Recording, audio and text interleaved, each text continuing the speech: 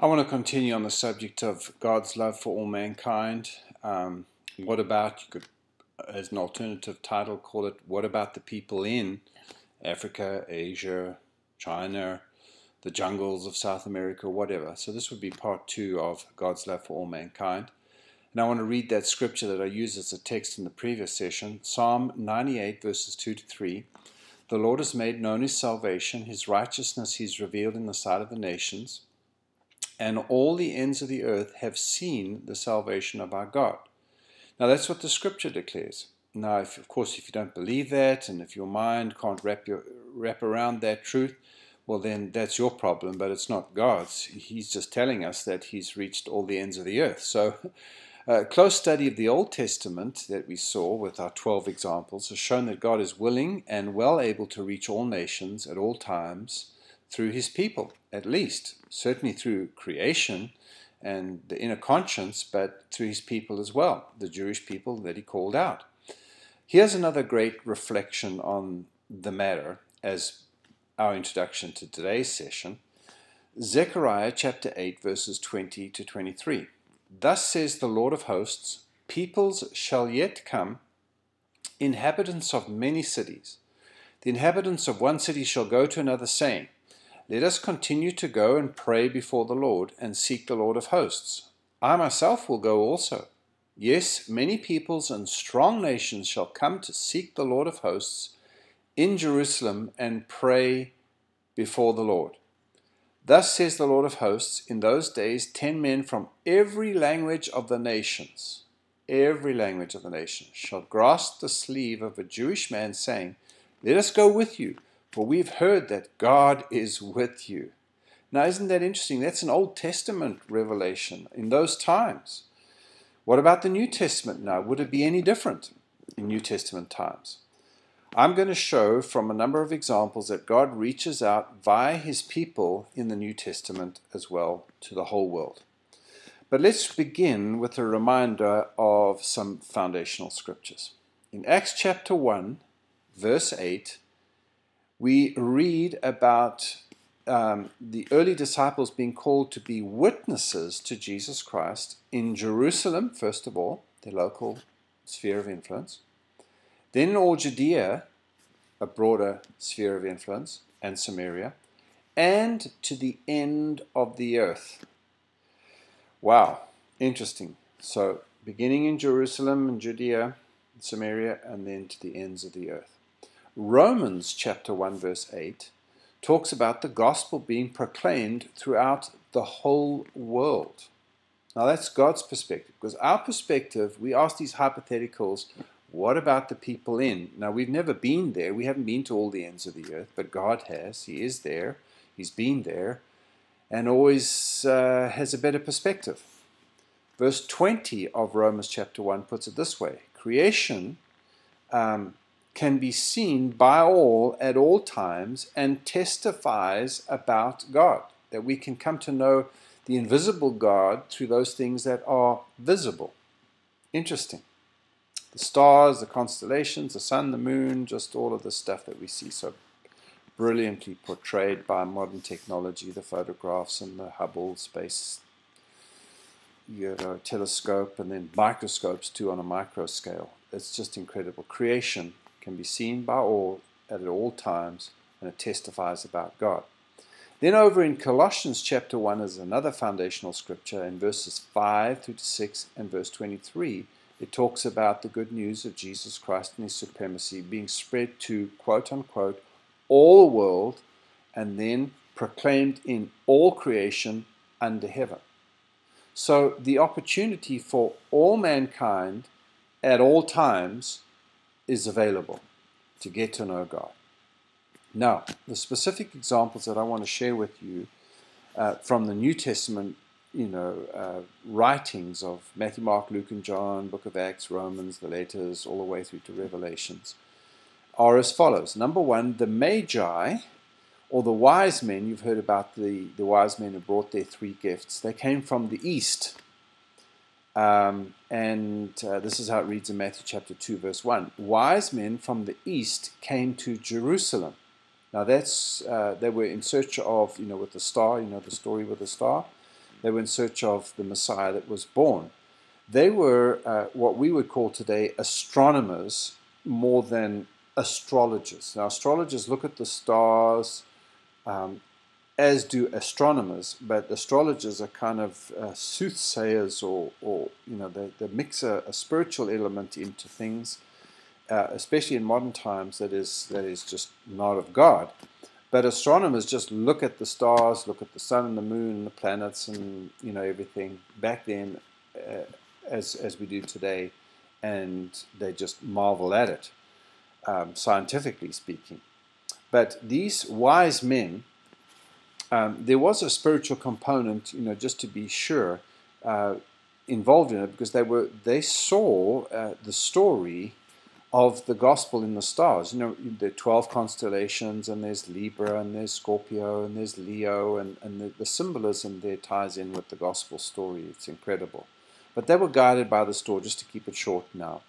And they probably came from the Fertile Crescent lands between the Tigris and Euphrates rivers, the Babylonians and the Medo-Persians, that's Iraq and Iran, and the civilizations of that time that were influenced by the Jewish exiles, people like Daniel that interpreted dreams, and some say started a school of prophets there, and probably had an influence on these wise men or magi that eventually came later on in Jesus' time to Jerusalem to seek him out. So that we've got an incredible influence and reach into the world at that time, certainly the power centers of the Babylonians and the Medo-Persians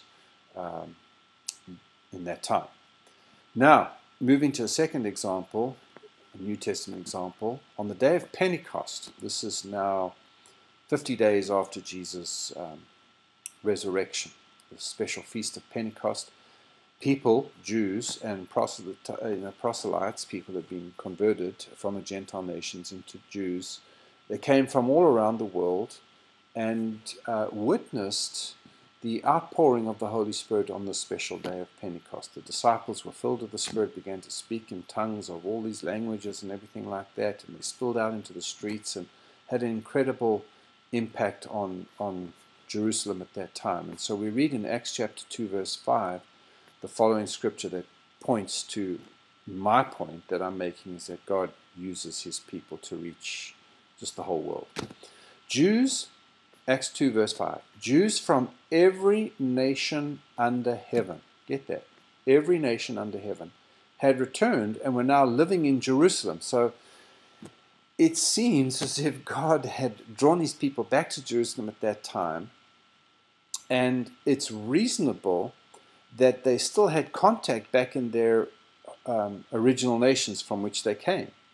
And in all likelihood, they became part and parcel of the spread of Christianity as they went back to those nations with this incredible news that the Holy Spirit had been poured out, that Jesus had been crucified and raised from the dead, and it's just the cataclysmic events of the day that they experienced. Jews from every nation under heaven heard and experienced and witnessed this incredible outpouring of the Holy Spirit.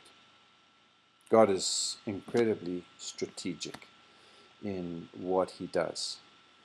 And certainly in that day, and certainly in our times today, he does things. Cities are strategic places in a nation. Port cities, New York, Seattle, Los Angeles, you name it. Overseas, back in the day, Asia Minor, and I'm getting ahead of myself here a little bit in one of the examples I want to bring up here. But nevertheless, that's the story on the day of Pentecost. A third example from the New Testament times, modern day dreams and visions are given. And we trace back the roots to this passage of Scripture here in Acts chapter 2, verse 17. It says, "And it shall come to pass in the last days, says God," so this is God now, "that I will pour out of my Spirit on all flesh, all manner of flesh, everybody. Your sons and your daughters shall prophesy, and your young men shall see visions, and your old men shall dream dreams." Now, that sounds like a cute story from back in the day, but surprisingly enough, Many, many, many testimonies are now given in the 20th and 21st century of Muslims in Muslim lands that are not typically open to a verbal and direct communication of the gospel. They're experiencing dreams and visions of the risen Christ and are coming to Christ by means of these dreams and visions that God prophesied about in their droves. Many, many of them. Interesting stuff, how God's able to reach people over there somewhere. Incredible. Fourth example, the Apostle Thomas, back, remember doubting Thomas of the 12 disciples or apostles?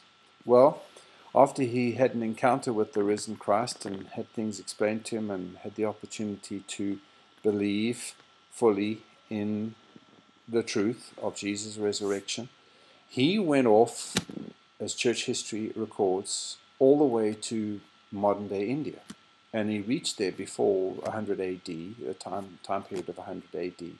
And traditionally, he reached a place called Muziris, Muziris, as early as 52 AD. That's just a few short years after Jesus was raised from the dead. And he baptized many who are known today as St. Thomas Christians or Nazranis. This is in India. Today, you can go there, you can historically look it up. Back in the day, at the time where Apostle Thomas lived, both land, trade, and sea routes to India were available at that time. And he made use of the opportunity to get all the way to India. So God was reaching out not only in Judea and Samaria and Jerusalem, obviously, but to the ends of the earth. And here we've got India, thousands of miles away. Apostle Thomas gets there. Amazing. And the influence reached all the way down to the 21st century. A fifth example, Cornelius, the Roman centurion. This is a Gentile nation now, the Romans. And the centurion is part of the occupying soldiers in the region. And God uses a vision and an angel and the Apostle Peter to reach this Roman centurion, who's an influential officer in the Roman cohort. In Acts chapter 10, verses 1 through 3, it says, "There was a certain man in Caesarea called Cornelius, a centurion of what was called the Italian regiment, a devout man, and one who feared God with all his household." Interestingly, the God of heaven, even though he was under Caesar's employ, and they had all their issues there with worshipping Caesar and the way they did things in Rome at that time, but he was able to navigate his way in his career and remain a devout man and one who feared God with all his household. He had an influence over the whole household. And who gave alms generously to the people, that's the Jewish people but in context, and prayed to God always. Prayed to God always. So here's a godly man who's operating with the knowledge that he's got, Old Testament knowledge, and yet God uses the Apostle Peter to reach him by means of visions and trances and things, supernatural stuff like that. So about the 9th hour of the day, he saw clearly in a vision an angel of God coming in and saying to him, "Cornelius." And the story unfolds where he sends representatives to call on Peter, who's in a trance, and God tells him to go and witness to these Gentile people, and the whole household gets saved. They get filled with the Spirit. They speak in tongues. It's just a wonderful and glorious occasion where God just blasts open the kind of insular Jewish approach to evangelism at that time. It was just to the Jews only, and I didn't really get this whole thing about the Gentiles being reached and with the gospel. And here Peter is just launched into a new dimension of that understanding. Okay, moving along to chapter 8 now in the book of Acts with the 6th example, the Ethiopian eunuch, all the way from Ethiopia. He's a eunuch. He's a kind of like a prime minister or minister of finance or whatever to Queen Candace of the the Ethiopians. And he goes off to Jerusalem to pay respects at one of the feasts there, and he gets evangelized by Philip the evangelist. The record picks up at verse 26 through to 28. It says this: Now an angel of the Lord spoke to Philip, saying, Arise and go towards the south along the road which goes down from Jerusalem to Gaza. This is desert. So Philip's an evangelist. He's hanging around town. He's doing his thing in the cities and the villages and so on. But now God leads him by means of this angelic visitation to go to this desert place in modern-day Gaza. As we understand it, the trade routes would follow there, and they would cut across into Egypt and then down south to Ethiopia in Africa on the east side. So Philip arises, the scripture continues to say, and went, and behold, a man of Ethiopia, a eunuch of great authority. So this is strategic once again. Influential person under Queen Candace, the queen of the Ethiopians, who had charge of all her treasury, so like the financial minister, had come to Jerusalem to worship, and he was returning. And sitting in his chariot, he was reading Isaiah the prophet. He obviously had a scroll, And so his life had been impacted all the way in Ethiopia back in that time. So the outreach of God and his ways and his prophecies had reached into Ethiopia and Africa. And Ethiopia, we know historically, has had an impact on African history at that time, and even to the extent that in modern times, some Ethiopians claim to even have the Ark of the Covenant and so on, and many of them have even migrated back to Jerusalem, and Ethiopian Jews, black African Ethiopian Jews, landed up in Israel. Some of them have walked and found their way and been able to navigate their way through all of the lands there, walking through Egypt and the Sinai, and landed up, boom, on the doorstep of Israel. And let us in. We want to be part of the modern nation of Israel. It's fascinating, the influence and reach that God had. But here's this New Testament example. He returns, he gets baptized, he gets saved. Philip, witnesses to him. He gets baptized in water and he gets saved. And it's very likely, we're not told fully and it's not spelled out in Scripture, but it's very likely that this Ethiopian eunuch goes back there, tells the queen about it, and there's a big impact for Christianity in Ethiopia at that time and through time from that point. Okay, now the Gentile, number 7 now, I want to just make a point there about that vision again with Peter and his trance and the whole household of Cornelius receiving salvation. The scripture says in Acts chapter 10 verses 1 through to 3, he saw clearly in the vision an angel of God. And the net result of that vision and Peter's trance and the connection that Peter and he made with the whole household is that Jesus was shared to that devout Roman centurion who prayed to God always. Now, that's good and that's right, and he was functioning in the revelation that he had of God through the Old Testament scripture and influence. But it was still important for Peter to go and preach Jesus to him.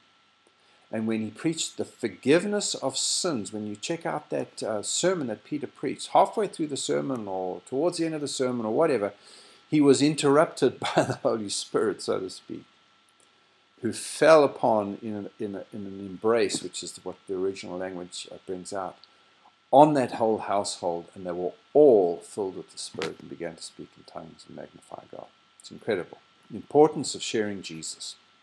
Okay, so moving right along now to a further example here. The whole of Asia Minor, both Jews and Greeks, heard the gospel when we read the account given in Acts chapter 19. And this was within the space of 2 years. The whole of Asia Minor. So when it talks about Asia, it's talking about Asia Minor, which is where modern-day Turkey is, and the original churches of the book of Revelations are found. Acts chapter 19, verses 9 and 10, this is the account, that the people heard the gospel, and that there was a daily reasoning of the gospel that took place in one of their places of learning called the School of Tyrannus. So read the account for yourself, Acts chapter 19, verses 9 and 10. And they were found, the disciples, under Paul's influence, leadership, were reasoning daily in the School of Tyrannus with anyone who would listen. And this continued for 2 years. This is within the city of Ephesus, which is a port city, a strategic city, a gateway to the whole of Asia Minor. This continued for 2 years so that all, get this now, we either believe the Bible or we don't. So hopefully you believe the Bible. So that all who dwelt in Asia heard the word of the Lord Jesus, both Jews and Greeks, or as we know them, Gentiles. All who dwelt in Asia, Asia Minor, heard the word of the Lord Jesus, both Jews and Greeks. That's how strong the influence was through that daily reasoning. Reasoning with the Word of God, not mental reasoning without the Word of God that kind of leads nowhere, because mental reasoning without the Word of God doesn't help. But reasoning with the Word of God takes the gospel to every corner. Okay, having said that now, if we jump from the book of Acts to a consideration. I don't have details to give you, and it's just going to be too much in one session. But when you look at church history throughout the 20 centuries up to right now, the 21st century, you have accounts throughout all 20 centuries of God's people reaching out across the globe. For example, the Reformation that took place mostly in Europe, and the subsequent Renaissance or reawakening of science and culture and writing and so on, after a long period of the Dark Ages where the gospel was kind of repressed and hidden from the average person. The whole world was impacted by this Reformation and subsequent Renaissance. And missions movements and the spread of the gospel and the positive influences that the gospel had in society through this opening up of the good news spread throughout all the world to all the continents at that time in many different waves. Absolutely fascinating study that certainly throughout all 20 centuries has happened, but prime example was the Reformation and the Renaissance that followed. Getting down to modern times, right where we are now, to kind of sum up and finish up, if you take satellites and cell phones and the modern transportation, jets and whatever, the ends of the earth have been reached. And according to, just as a little fun thing here, according to UN data, more people on Earth have access to cell phones today than decent toilets or sewage facilities. Interesting. 6 billion people across the planet now have access to mobiles. Now, whether they've got them or not, it's another story. But they have access to them. Whereas only 4.5 billion have access to these working toilets that I said. And 1.1 billion of these people just do it out in the open. Presumably, many of them while talking on their mobiles. That's, anyway, just a little aside there. But, yeah, having said that, the opportunity for people today to receive Christian broadcasting the good news over the globe via satellite and internet, regular cable, radio, mobiles, everything, it's just incredible. Okay, so to kind of conclude and make some reasonable conclusions. God has used His creation. He's used the inner longing of mankind for worship and meaning and significance and conscience and so on. And He's also used His people both in the Old Testament and certainly in this session, the New Testament, to reach all of mankind in all places at all times with His heart of love for them, the gospel. So it's fair to say that we have at least a challenge to to the hypothetical question, well, what about the people who've never heard the gospel, supposedly? Well, we've seen some examples about how people have heard the gospel in all sorts of places, all sorts of times. Incredible. So it's fair to say that whoever calls upon the name of the Lord shall be saved. That's what the scripture teaches. From whatever background, whenever, wherever. So kind of as a practical application of this, how would you approach this matter with skeptics and questioners and seekers and people that are, have genuine questions and others that are really antagonistic or whatever? Number one, we're called to be that living witness to the facts of Jesus' completed work. We're just to witness to it. It's not to argue about it. It's just to say, this is the way it is. Be a witness. He gives us the power to be that witness. Acts chapter 1 verse 8 talks about, I will give you power to be a witness.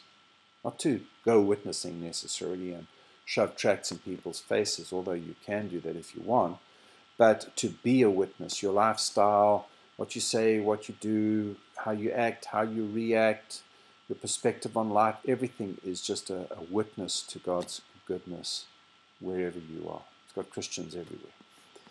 Secondly, keep the focus on Jesus in their lives. The Holy Spirit will convict them. Don't try and prove to them, scientific challenges and, what about Jonah and the whale and the fish and things like that, and Noah's Ark, couldn't really have fitted all the animals in it, and what about the termites, did they start eating the wood? Probably not, because of the pitch in it. So they would have just kind of gone into hibernation. That's my little take on that. Whether you like that or not a problem, but moving right along. Keep the focus on Jesus. Don't argue. Speak the word. Keep the channels of communication open. Make sure that you really do care about the people that you're speaking to. Don't ram something down their throat to win an argument. And remind them that God is a righteous judge and that He's a loving Father, and He's not about to judge them with their questioning. He wants to reveal Himself as a loving Savior. So avoid that judgmental spirit where they might be in their present lifestyle of sin or whatever it is. God desires that we speak from a place of the mercy seat, not the judgment seat. He's the judge, and He's judged sin on the cross in the person of Jesus Christ. So right now, our job is to witness to them of the goodness of God that will lead to their repentance from the mercy seat. And not to get drawn into these red herring arguments and hypotheticals about the topic, but certainly with what you know, give them some answers. Refer them to this video if you're interested, or if they're interested. And focus on bringing the good news of Jesus' game-changing work of the cross to them. Don't get bogged down in sort of secondary arguments and secondary revelations. Just keep the focus on Jesus. And engage with them where they're at, and point them once again to Jesus, and the Holy Spirit will do the work. So hopefully this has been a help to you. I've enjoyed sharing it with you, and we'll talk to you again soon.